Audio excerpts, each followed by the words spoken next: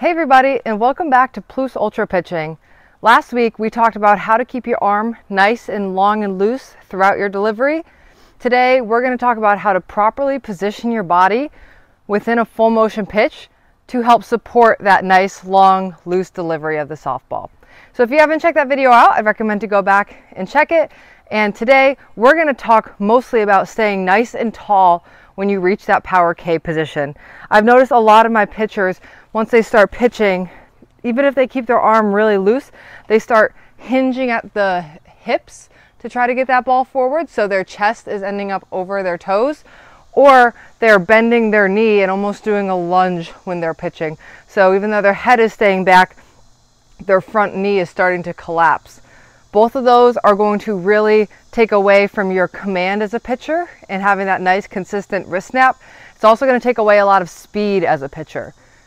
So today, the two drills I'm going to give you are going to help you get in that nice, tall, stacked body positioning. Now, when I say nice and tall and stacked, what I'm talking about is making sure when you land in your power K position, you have this strong diagonal line. For me, I'm a righty, so for lefties, just flip the leg that is in front.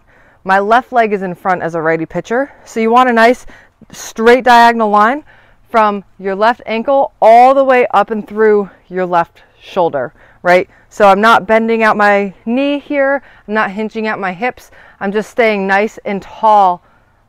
And when I have my pitchers pause in this position, I have them imagine like a puppet string on their head and they're standing as tall as they possibly can.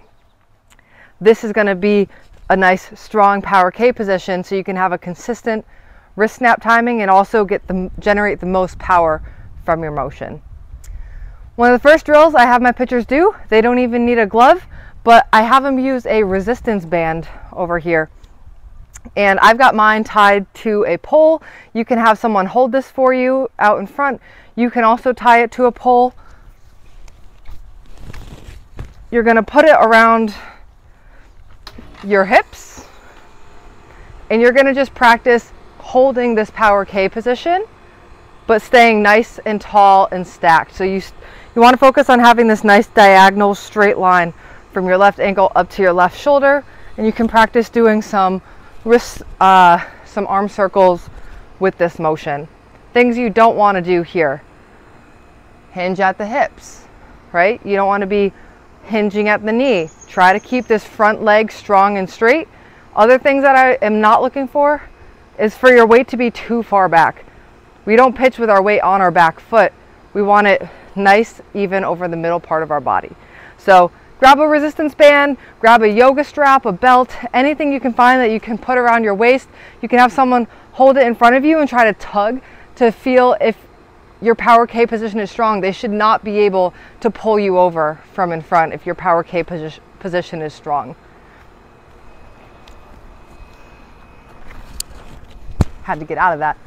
Now let's talk about the drill that we can do when you're actually practicing your pitching.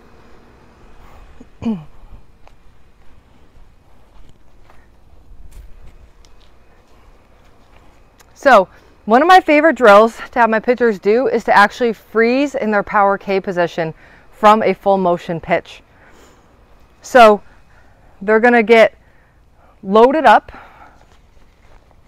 In their load position, what happens is they're in a nice athletic stance. Imagine you are about to take off on a race, or if you ever see track runners in the Olympics, you're looking for that kind of starting position with your feet. For righties, your right foot is in front of your left. Lefties, your left foot is in front of your right. Chest over your toes on the ball of your feet. And then I have my pitchers reach and explode out and practice opening up and staying really tall in this power K. What I look for in this position is to make sure they are landing with their leg nice and strong and straight and having a straight line from their ankle to their shoulder. So essentially what's happening is they go from this position with chest down and they reach forward and land with their chest up. And then when I say fire, they can then fire from this position, focusing on keeping their chest tall. So I'd say fire, and they'd keep their chest tall throughout that pitch. So they would load, and then they would track and pause, staying nice and tall. I'd say fire, and fire straight forward. This pause position really gives pitchers the chance to adjust themselves. So this is what I sometimes see happen in this drill. Pitchers will sometimes be way over their front foot, right? So in this case, what I would do to correct it is have them take their chest over their front foot back so it's tracking right over their belly button to get that strong power K position. Another thing I often see is track or load, track where the front knee is super bent, the back leg is really straight. I have them reverse this, so we straighten the front leg, bend the back leg, so we come out of this lunge position to have a strong, straight front side, and then they can fire. Just so you guys can see it one more time the way we want it to be seen. We start in that low position, toes forward, chest over our toes. We explode out, pause in our power K with our chest nice and tall, staying as our body as tall as possible, a nice straight line from my ankle to my shoulder. And then I say fire, and you can fire it to the catcher. So those are two of the best drills that have really helped my pitchers recently maintain that strong power K position. I really hope it helps you too. This is it for before our summer break. So even though I won't be posting actively in the month of August, please continue to put comments and questions into the comment section, because I'm going to try to get to them and answer your questions as they come up. And I'll be back in September with some really good content for you guys. As always, please subscribe to my channel. I'll be back in a month, and I'm really looking forward to seeing you guys then. And Plus Ultra!